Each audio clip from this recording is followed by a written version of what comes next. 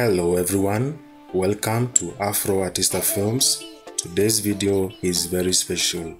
Allow me to present to you the new Mogadishu City.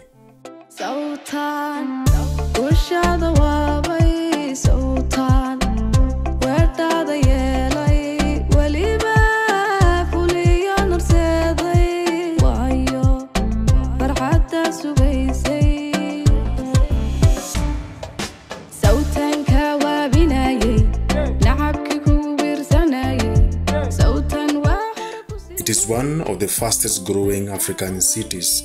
I can almost guarantee you that in the next few years, Mogadishu might be the biggest city in Africa, giving competition to Nairobi, Johannesburg, and Lagos. It will be in the league of Dubai and other fast rising cities in the east. The pace at which the rebuilding of Somalia is happening is mind-boggling.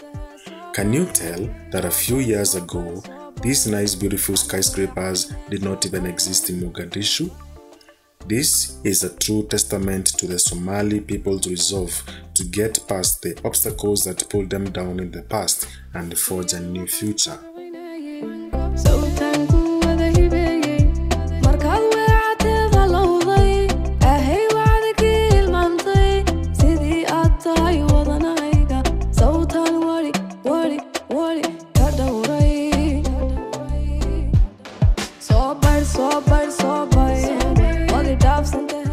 The opportunities in Mogadishu are seemingly endless.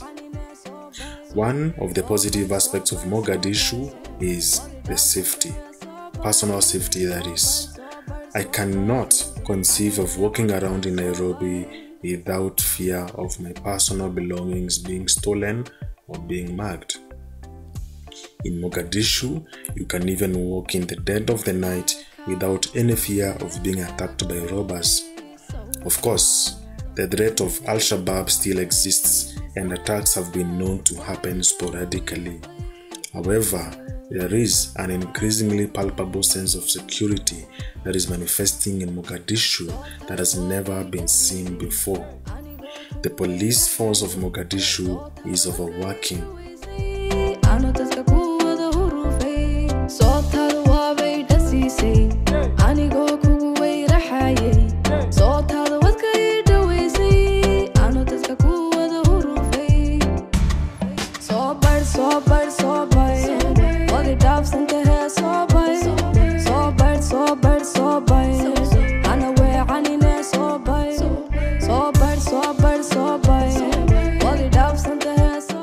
The city boasts some of the best beaches in Africa.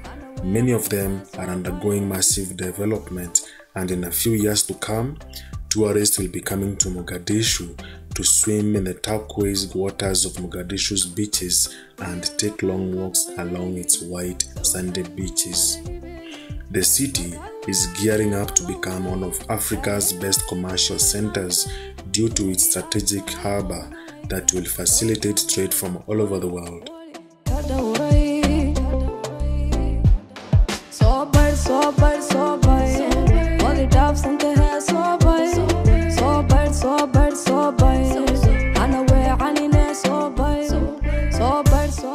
Thanks for watching. What are your thoughts on Mogadishu? Please comment below. Remember to like this video and subscribe to Afro Artista Films. See you in the next one.